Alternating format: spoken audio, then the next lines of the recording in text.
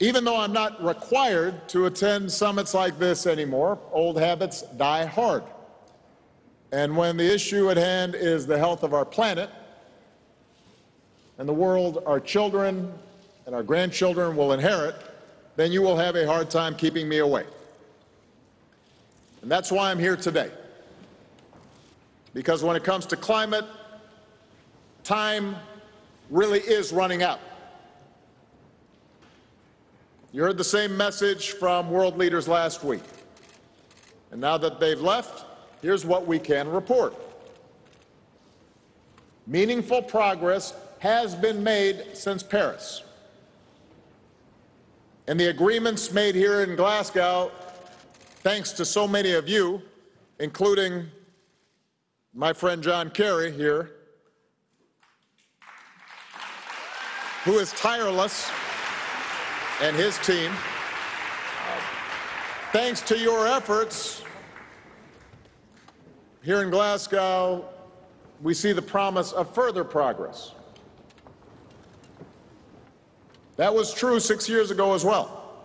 You know, I know we're an oil country, and we need American energy, and by the way, American energy production. You wouldn't always know it, but you know, it went up every year I was president. And, you know, that whole, suddenly America's like the biggest oil producer and the biggest, that was me, people. I just want you to,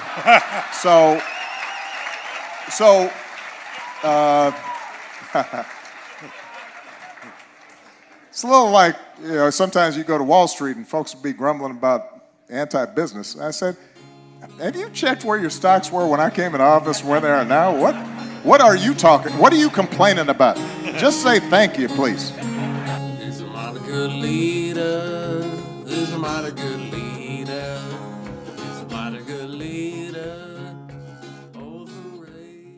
India comes out net zero 2070. There's nothing behind that. That's just an announcement pulled out the air at the last minute. But then you look at China, net zero 2060. And peaking emissions by 2026 to 2030. Just look at the emissions under that pathway. That blows 1.5 virtually out of the water. But then you come to the US, lots of grand talk, but its emissions per capita remain incredibly high for years to come, and it's not prepared to tackle the real challenges that climate change throws upon us. But then you go to the UK. You unpick the rhetoric, and what you find underneath it is just a vacuous, empty space. And that's what we're seeing here.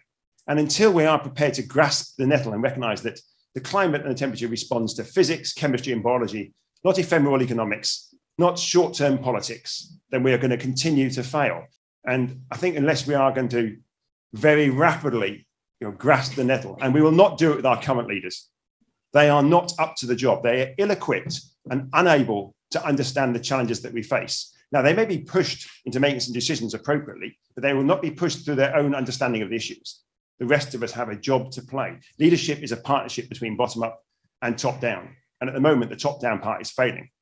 But that partnership is always messy, but it's absolutely key. The marchers, the youth movements, the civil society groups are a key part of leadership.